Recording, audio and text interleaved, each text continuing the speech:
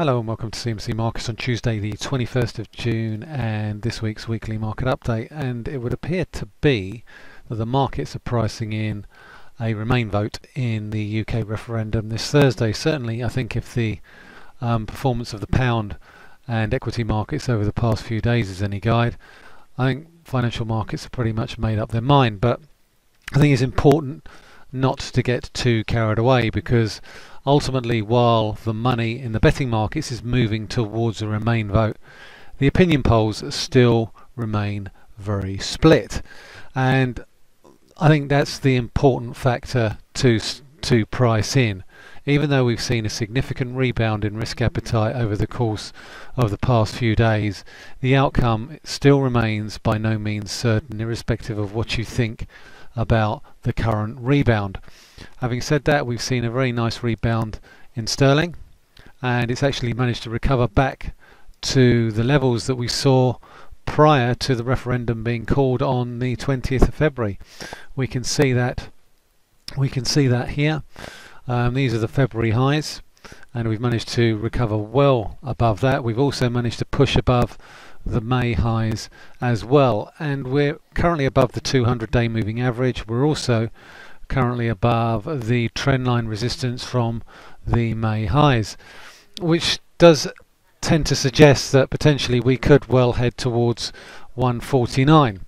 Now, whether or not we get there, I think really depends on, first and foremost, the opinion polls over the course of the next couple of days, but I think also in the context of the moves that we've seen in the US dollar, because I think there is a US dollar element to this current move in the pound. Sentiment got overly bearish last week. 1 month and 1 week volatility got back to and exceeded levels last seen in 2008.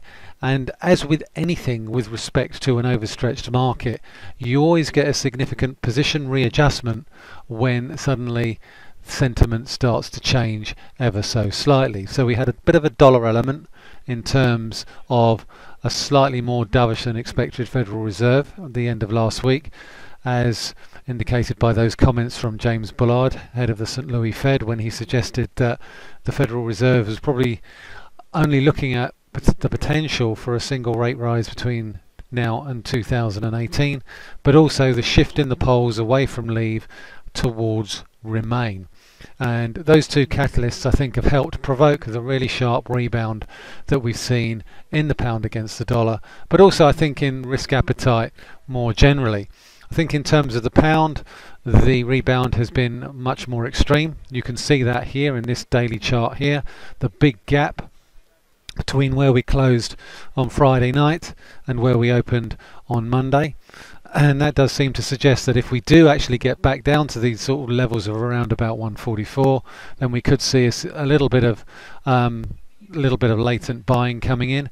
But on the top side, these levels that we were highlighting a few weeks ago with respect to 149 are still equally as valid as they were then, despite the fact that we took out this trendline support here. We weren't able to break below 140, and I think ultimately in terms of a bearish sterling outlook, that 140 level is very, very key.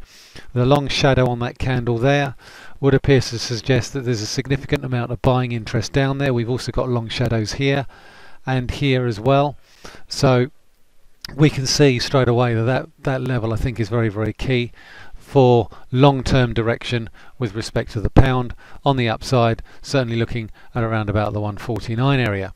More broadly, against the euro, the pound has also done extremely well. We've seen a significant pullback in euro sterling, drifted lower quite significantly, and could well be heading back to the levels that we saw at the beginning of May. So that's a significantly key level, around about 75.60. More importantly, on the daily charts, these two moving averages here, the 50-day and the 100-day, are starting to look as if they're about to roll over, which would appear to suggest that ultimately we could well have seen the highs in euro sterling. But again, you have to introduce an element of caution into that equation, given what we've got coming out in the next 2 to 3 days.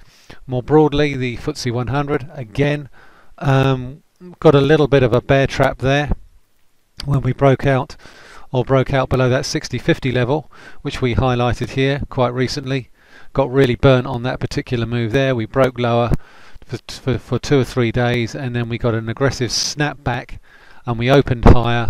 Pretty much well correlated with sterling at the moment is the FTSE 100.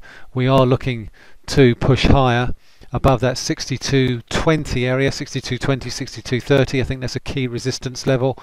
Could well head up to this trendline resistance around about 62.80 from the April and June highs. More broadly, we've also seen a significant rebound in Brent crude oil. That continues to remain fairly well underpinned. We can see that here on this Brent crude chart. The oscillator is now starting to potentially point towards further gains there. Keep an eye on these two trend lines here from the February lows, but also the lows in June.